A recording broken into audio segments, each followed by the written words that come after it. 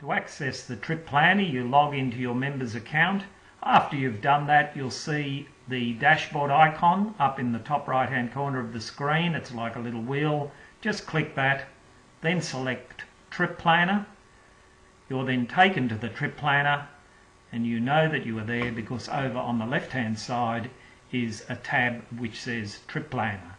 That's how you log into the trip planner on the Caravan Park Photos website.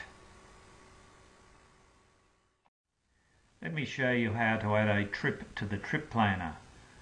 First thing to do is to make sure that you've selected the tab Trip Planner, then click the link here which says Add a New Trip. In this case, we're going to put Northern New South Wales, which is a wonderful part of the world to visit if you've never been there. Then select the start date, and you can put whatever dates you like, and the end date. Then save. You'll see that the trip has been added and the dates are shown and it's selected as active. These little icons here are also important. This one here enables you to edit the trip name and or the dates. This one shows you that you can view the trip in print format or save as PDF. This one you can email the trip to yourself and then forward it to family and friends. And the X, of course, you can delete this trip if you decide that you're not going to go on it or you have other arrangements. That's how you add a trip to the trip planner. Let me show you how to add some parks to your itinerary. We're going to work with the trip called Northern New South Wales, and you'll see that that is marked as active. Click on the Map tab and you'll see a map with a lot of coloured icons.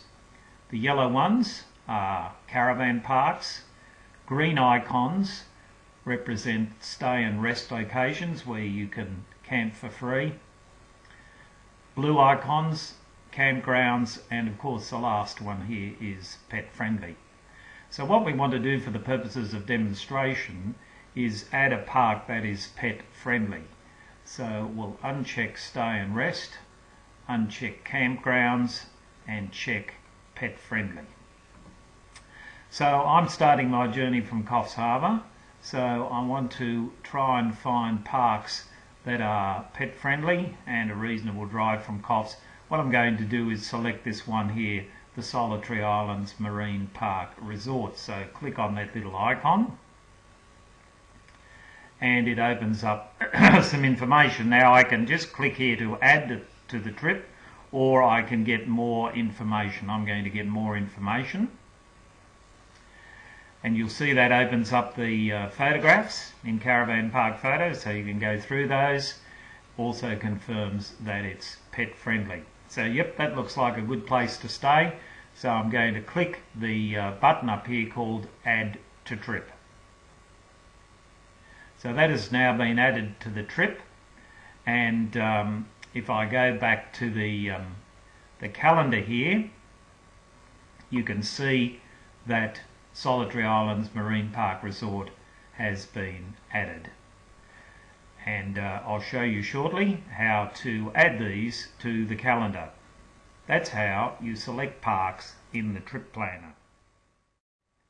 In the last tutorial I showed you how to add parks to the calendar, and I'm now going to add a few more for our trip, which is from the 14th to the 18th. So go to Map and you'll see that the last place I was at was Solitary Islands Marine Resort. Now what I'd like to do is have one night of free camping, so I'm going to get rid of campgrounds because you often have to pay for those. Still want to keep pet friendly checked. I'm going to add stay and rest, and you see the green icons come up. So what I think I might do is stay at Elmira Showgrounds. So just click that one, get more information as I showed you before. Yep, that looks pretty good. So add to trip. If I go back to the calendar, you'll see that's been added. Now return to the map, close that, and what I want to do now is wouldn't mind staying at a pet friendly in say Iluka, so I'll just click this one here. Yep, that looks good. Add to trip, and just close that.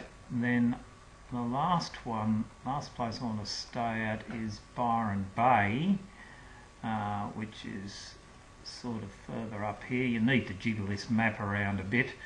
Oh, there it is, and there's only one pet-friendly park at Byron Bay by the look of it, so I'll select that one and add to trip. So just close that, go over to the calendar, and you see these have been added. So what I'm going to do now is drag them onto the calendar. So the trip starts on the 14th, so that one goes there. Then the next night at Ulmarra for the free camping, the next night at Iluka, and then Byron Bay finally. So that does it. That shows you just how simple it is to select parks and add them to the calendar. I'm now going to show you how to add a note to some of your entries in the calendar. Firstly, log into Trip Planner and make sure that the trip that you want to add notes to has been selected as active. Then go to the calendar, and you see on the calendar here the trips from the 14th through to the 18th, and we've added the parks where we want to stay. So we'd like to add a note here to this one, so just click on it and add a note, good park in pleasant location. Save, and we'll add a note to this one. Just click on it and it opens up, and what we want to do is say that good fishing, we have stayed here before, and save. So that's all you've got to do. That just shows you how incredibly simple it is to add notes to items in your calendar. Let me show you how you can move items around the calendar and also remove them. Let's say with Byron Bay you decide that you want to stay another night. You just click on it, one click, and then drag. Okay, so it's just a light click and then drag back. If you wanted to remove that from the calendar altogether, you just double click and remove. Then it said, do you want to remove Byron Bay completely or just this event? I'm going to select this event, and you see it's gone, but it's still over here, so you can return it fairly easily without any trouble. You've also got instructions here to the right just to prompt your memory on the things you need to do in calendar view. Hopefully you'll find our system very user-friendly. Let me show you now how you can print out the itinerary that you've prepared using our trip planner. Firstly, make sure that you've selected the tab Trip Planner and that the trip you want to work with is marked active. You then click on the little printer icon here, and that will generate a PDF file of the itinerary. Here it is, and you can see that there's a lot of information, including the GPS coordinates. This is very useful for you to be able to refer to while you're travelling. You can print it out or you can save it. It's a very, very simple system, and we hope it adds value to your travels.